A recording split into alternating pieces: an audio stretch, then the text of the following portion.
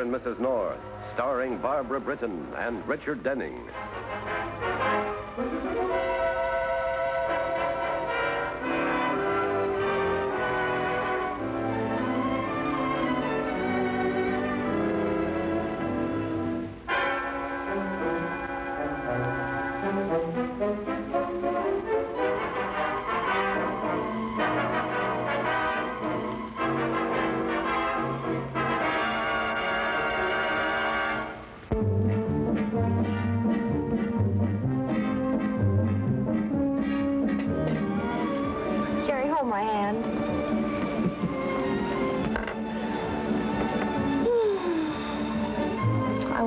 Mexico City just like this. I'm sure the Tourist Bureau would be more flattered if you remembered it with your eyes open. The garden, the music, the lovely dinner. A lovely chick. Oh, how can anybody think of money in such a heavenly place? I don't know. Suppose we ask the head waiter. Seriously, though, I'd be hawking the family silver to pay for this same meal in New York. Oh, Senor. Senor North, my humblest apologies for intruding at your dinner table. Oh, hey, Paco, remember us? We knew you when you were playing Frank Brown, Detective Sergeant, New York's finest. You can save that routine for the touristas. Jerry North, I'm a tourista and I love it. It's all part of the service, Jerry. No extra charge. Oh, wait till I tell Bill Wagonell a certain protege of his is cutting it down here in Mexico City as a private investigator. Frankly, Jerry, I wish you could give him a better report on what I've been able to do for you. Now, look, Now, I've talked to everyone in Mexico City who was even on speaking terms with your genius typewriter. It's a dead end, chum. Mr. Arthur Douglas just walked out of his hotel one morning. No one has seen or heard from him since. You don't suppose somebody could have kidnapped him? With all due respects, Pam, there'd be more chance of that happening in my old precinct in New York. No, this isn't the first time Douglas has pulled a disappearing act. Once he gets hot on a book, there's no telling what hole he'll crawl in to write it. Unfortunately, this gets a little rugged on his publisher. Well, I have to fly home tonight, so I might as well settle our account with you. Oh, not a thing, Jerry. Our motto is Resultados Garantizados, which translates results guaranteed. I didn't find your Mr. Douglas. Yeah, but you will. I'll give you this check. You can call it a retainer. Thank you. And when you do locate Douglas, crate him and ship him home. Airmail. I'm sorry that you return home empty-handed, my friends. Don't worry, Paco. We're not. Oh, no. Flight 217 to Miami is flying 2 sections tonight. One just to carry Pam's shopping loot. Hey, which reminds me, I'm supposed to confirm these reservations. Excuse me.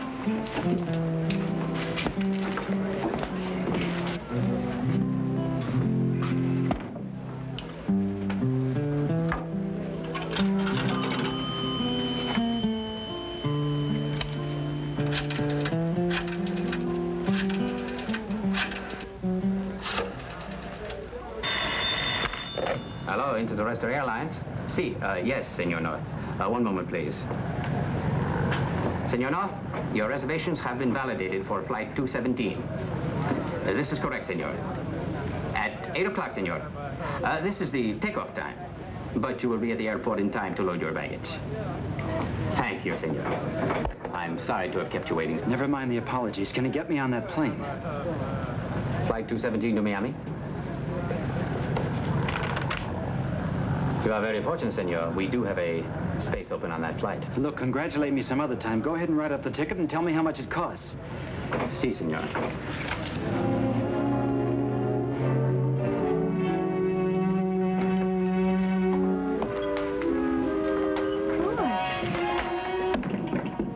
What are you doing here? I thought You thought Roy had shot his bolt? There'd be no more arguments, no more angry words? That'd be just you and that glorified truck driver. It doesn't matter, but Alan owns his trucking firm. It's one of the biggest in New York. Doesn't it matter?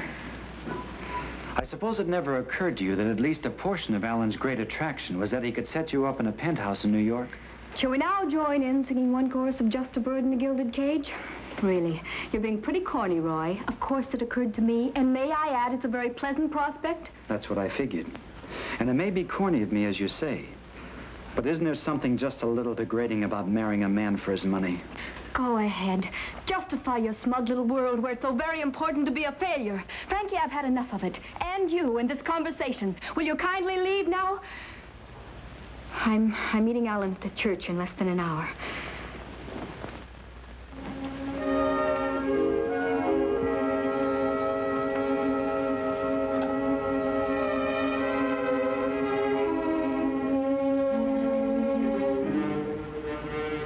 I assume you're abandoning these playthings now? They'll be shipped to me. Oh, then you plan to continue painting? Why not? But of course. You'll be the darling of the society editors. Prominent young matron pursues art career. It's too bad our art course did not include instruction in painting with a martini shaker in one hand. I think I can safely make the switch from tequila.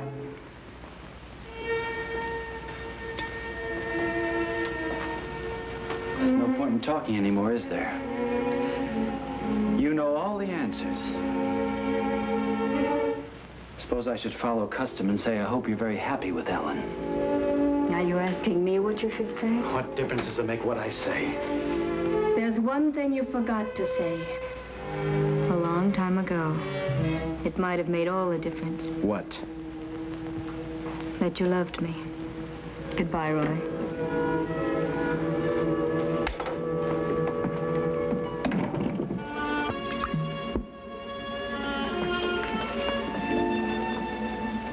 Bon voyage, darling. And many happy returns of the day.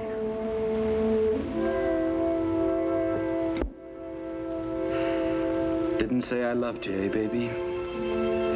Is that all it took? What do you want to bet it sounds better coming from a guy with $1 million?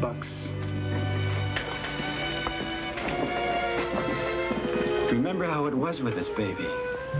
2 years. We could communicate. That was our big deal. We talked about everything. Everything. And sometimes we didn't talk because we knew. We knew. We didn't have to confuse what we were feeling with words. Didn't say I loved you.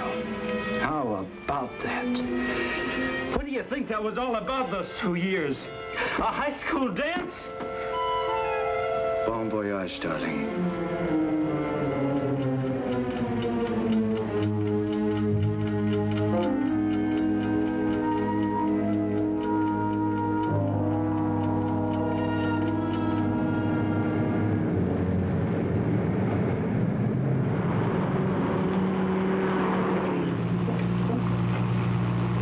If it's all the same to you, you don't have to drive so fast. I say you don't have to drive so fast. Look out! Hey, can't you slow this thing down? Hey, slow down a little, will you? Never mind, just forget I said anything. Watch the traffic.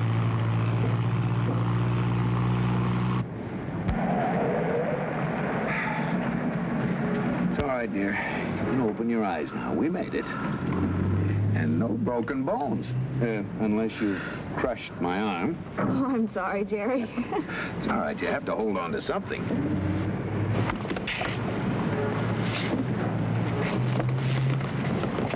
Oh,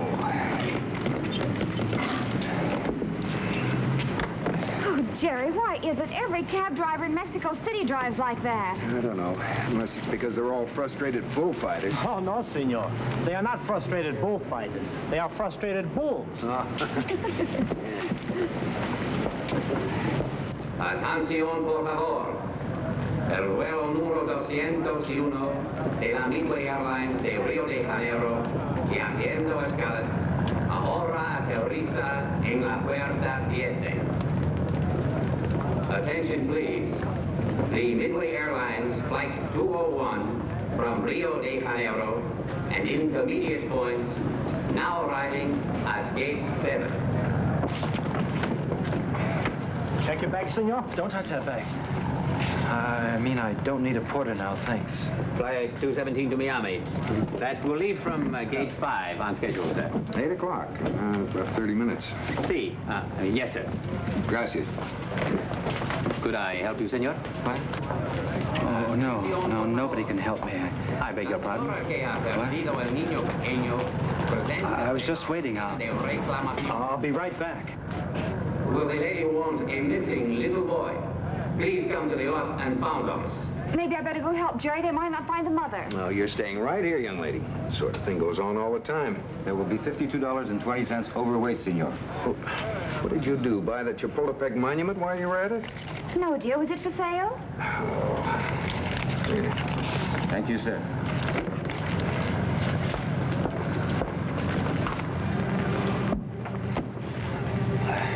I've never flown before. Can you tell me what part of the plane they put this in? Luggage compartment, senor. In the belly of the plane.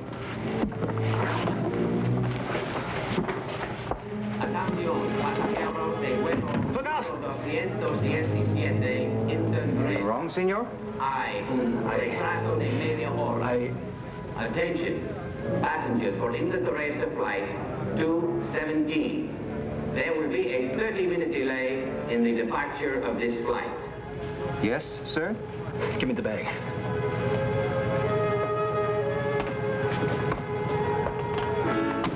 I'll bring it back. Right now, I need it. What a way to run an airline. A 30-minute delay. The agent just told me we were leaving on schedule.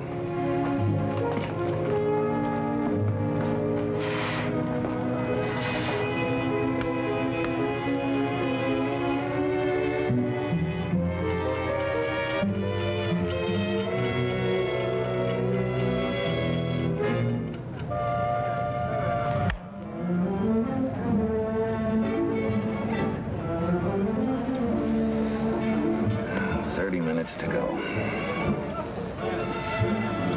I wonder how many martinis I could drink in 30 minutes. That's something you're never going to find out.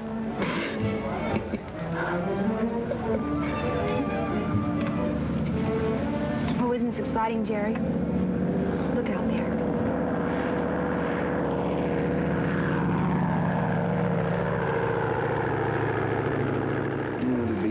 Exciting if we were returning with a certain elusive writing gentleman named Douglas under our wing.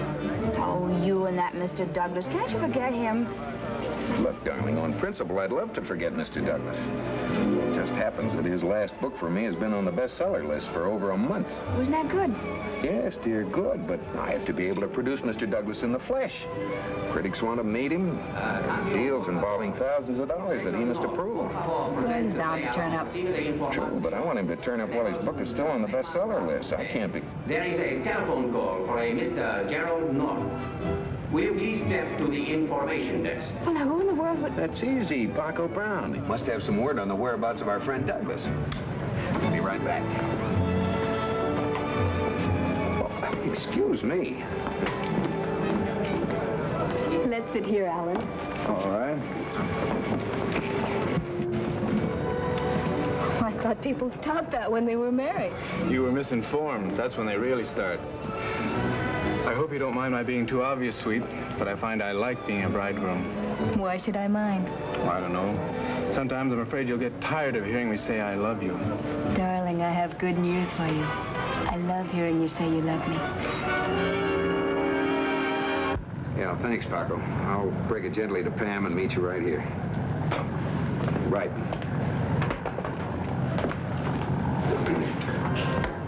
Flight 217 to Miami. Here you are, sir.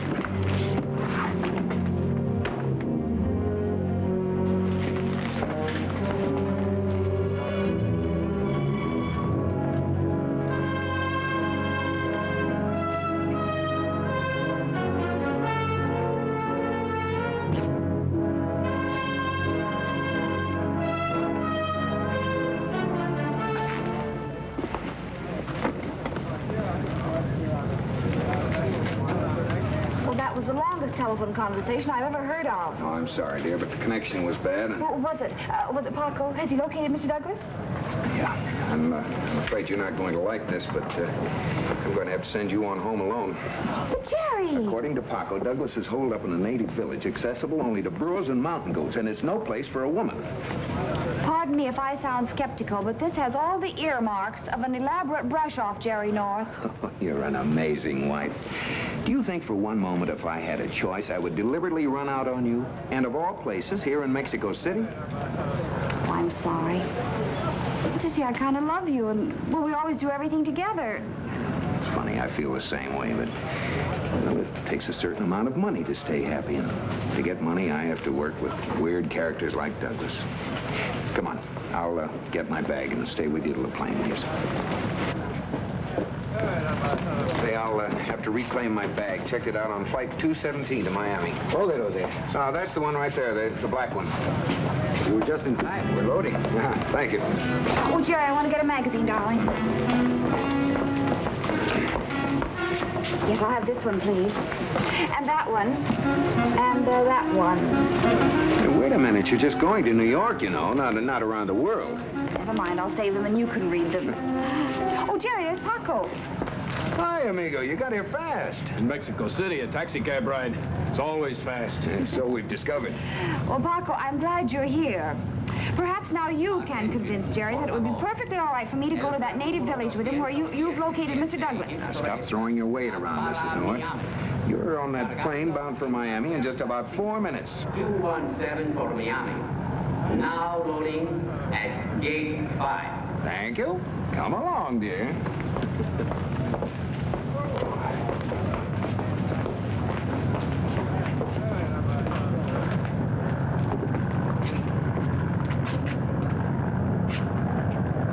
There it is, honey. Our magic carpet to Miami. A honeymoon that will never end. Thank you.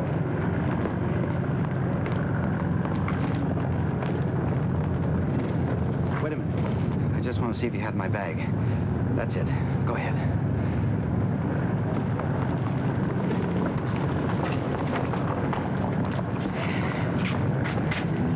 Jerry, I don't want to go. Why can't I stay here in Mexico City while you and Paco are chasing Mr. Douglas? Because I'd rather have you waiting in New York where you know some people. But, Jerry... Look, darling, they're loading your bags on the plane. Now, you better get with it or you'll be left here in Mexico City without even a change of lipstick. Come on.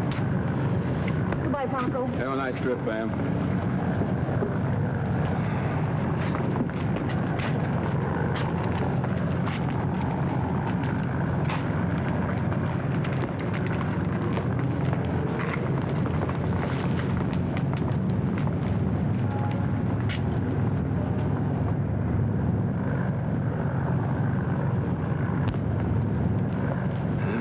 Nights are going to be awfully cold here in Mexico City. Come on, I'll buy you one for the road.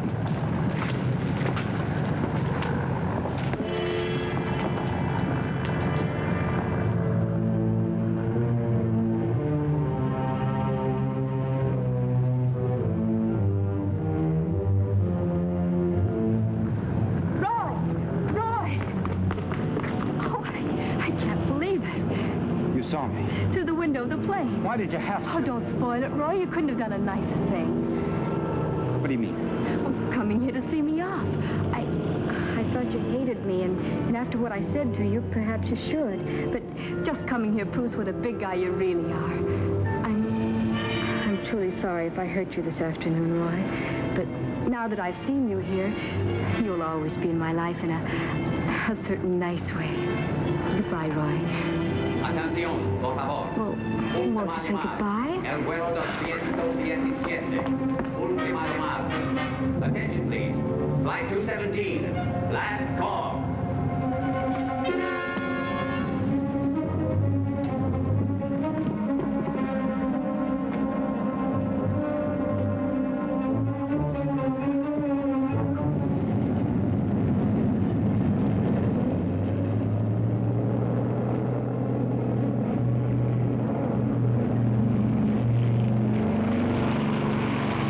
You gotta listen to me.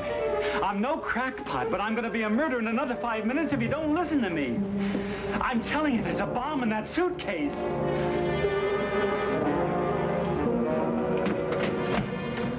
Hold Flight 217. Flight 217 has cleared the field. Bring it back. There's a time bomb aboard in a black suitcase. Baggage ticket 4720, routed Miami. Rush fire trucks and ambulances to Flight 217, runway 2. Advise crew and passengers to abandon Flight 217 as soon as it is down.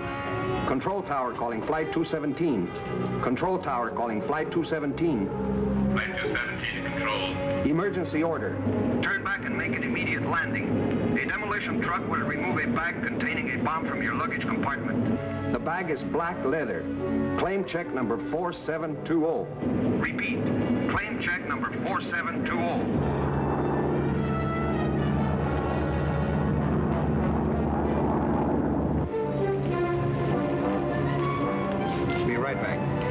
Attention, everyone. This is an emergency.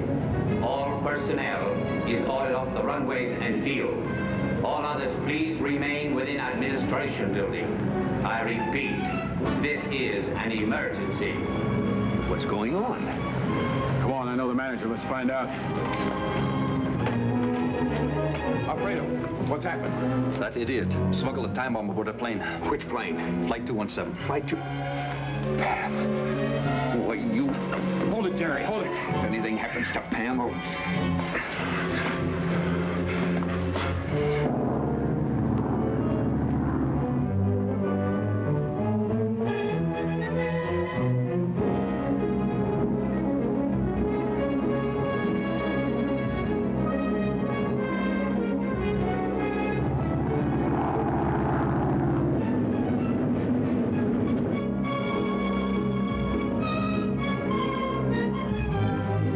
Time. When will the bomb go off? 8:40.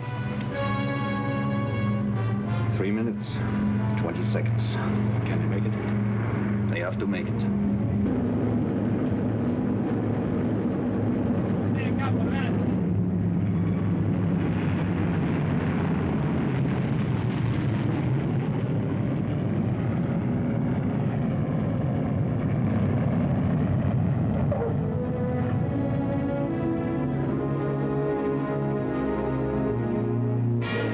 Passengers are getting off, Jerry. Let's get out there.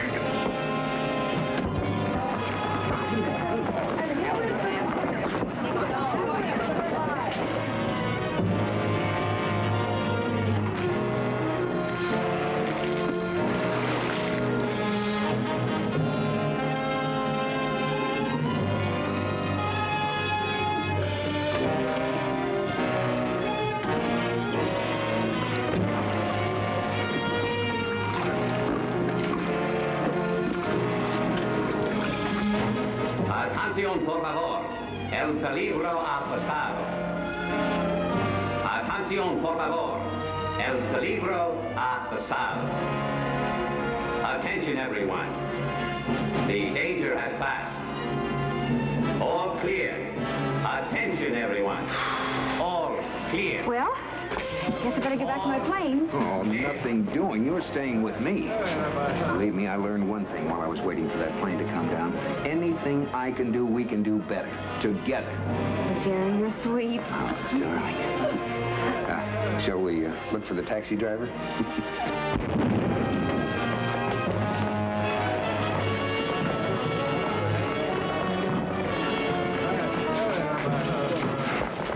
All right, he's all yours, officer. Now, come on, let's see what blew up.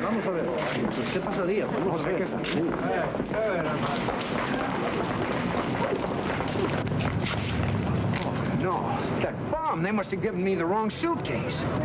Dios mío, ¿quién explotó mi taxi? ¿Quién puso esa bomba en mi coche? Oh, qué suerte. Oh, it's a tough break, amigo. Sí, porque yo era el taxi driver más rápido de todo México.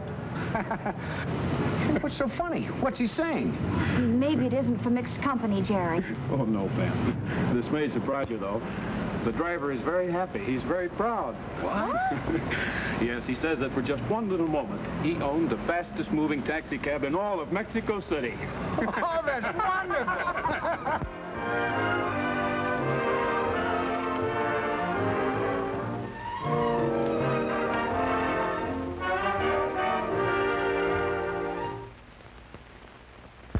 Mr. and Mrs. North is directed by Lou Landers. Produced by John W. Loveton. A John W. Loveton production. Starring Barbara Britton and Richard Denning. Featuring Francis DeSales.